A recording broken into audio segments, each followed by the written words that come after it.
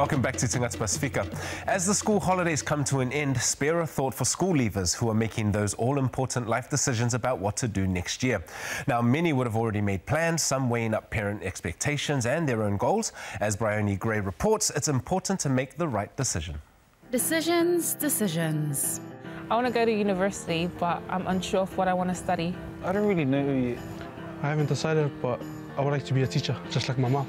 I'm going to study a Bachelor of Health Science to get into medicine. Choosing what and where to study after leaving school is often a big concern. Your decision now can determine the next 3 to 4 years of your life. So, how can you ensure you're making the right choice? Any challenges that you had in terms of deciding what you're wanting to do? At the moment, I still don't know what I want to do in terms of career pathways. Ling from Careers NZ has returned to his old college to help support these students decide what to do with their lives.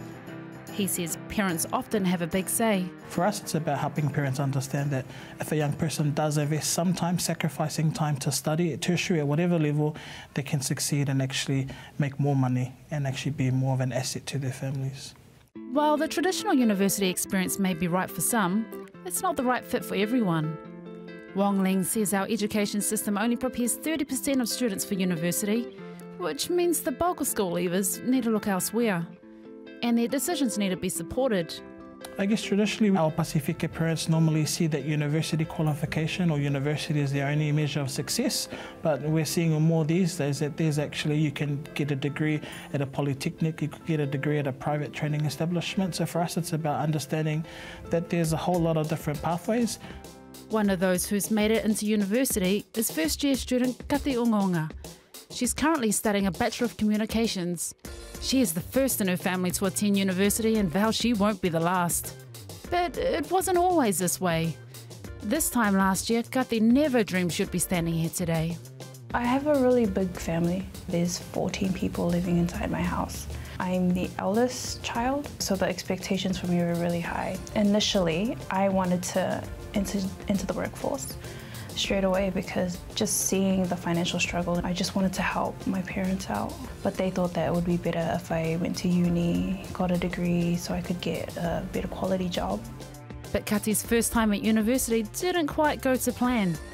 She spent a whole semester studying psychology before she realised it wasn't for her. Making the decision to study communications was a bit of a difficult one because they wanted me to pursue psychology because they thought it would give me, a better job and stuff like that.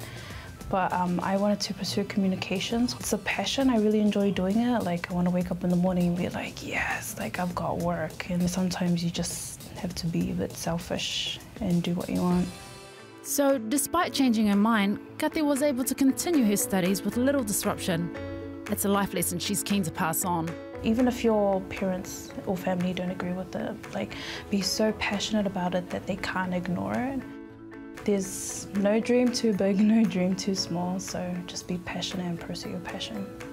Advice Ling certainly endorses. And so it's all about understanding identity, understanding someone's skills, talents, natural abilities that they know now, but also other abilities that they can develop. Then it's moving on to thinking about opportunity awareness. So I've got strengths here, I've got interests and dreams here, so where are the opportunities for me to get there to succeed? Well, joining me today for our Talanoa is the Head of Pacific Advancement at AUT, Walter Frazer Nisayandra, and welcome to Tagata Pasifika.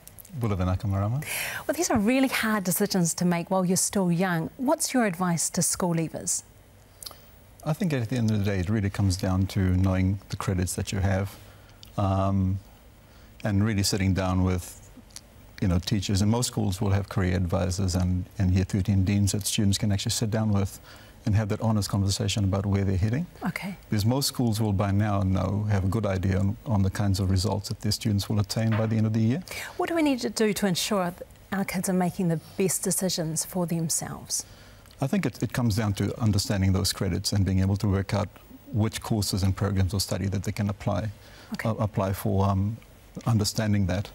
But the other important thing is to make sure that they also have more than one option. And more often than not, universities find that many Pacific students only apply for one program of study. Okay. And I think the best thing for them to do is to apply for multiple programs of study in the university and also multiple programs of study across multiple universities. Okay. So that they always have a plan A, a plan B, a plan C and a plan D. What about the planned parents? I know my dad, he was really shocked I wasn't going to be an accountant. How open are parents to supporting their kids' pathway? Well, that's always a difficult question, but the most important thing, I think, is to make sure that you engage parents right at the outset. And there's lots of people who are there to help students engage their parents. And I know for Pacific students, it's quite difficult to try and get your parents engaged in those conversations. And I know there's lots of services and support services available.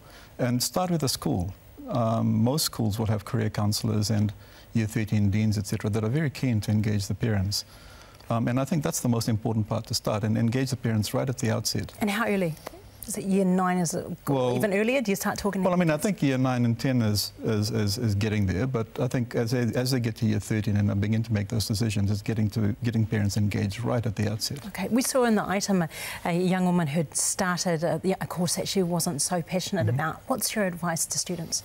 And my advice to students, as a bit in that story, is that it's never too late to change, but obviously trying to prevent that happening in the first place is probably is the thing to do. And to do that, I think students who are currently in Year 13 need to spend their summer, sometime in their summer, really finding out about those courses that they plan to study.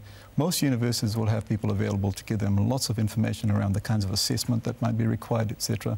And you really invest in that time in finding out. Okay, well, it's a good time to start looking ahead to that. Thank you so much, Vinaka Vakalevo, for coming in this morning. You're welcome. Thank you, Walter.